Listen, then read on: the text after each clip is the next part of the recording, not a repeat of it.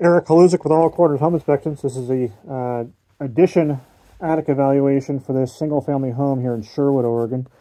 As with all the videos in this report, we would request that you view this video as supplemental to the written version of the report to which this video has been attached.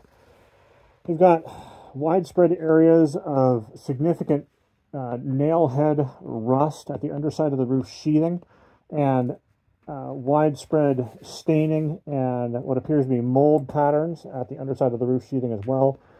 They'd recommend an evaluation and remediation by a licensed company that specializes in mold remediation.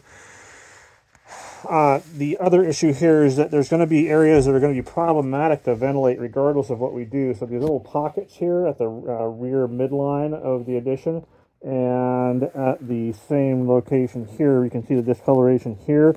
They're going to really have a difficult time getting air to flow from up this rafter bay, these series of rafter bays, and consequently we see along these areas increased possibility of staining and organic growth accumulation. You can see that discoloration there is pattern staining characteristic with mold and mildew.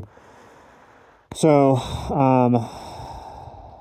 again, recommend that this space be evaluated for attic ventilation balance, and make sure that the mold is remediated and then probably retested within a year of the remediation occurring. Eric Haluzik, All Corners Home Inspections.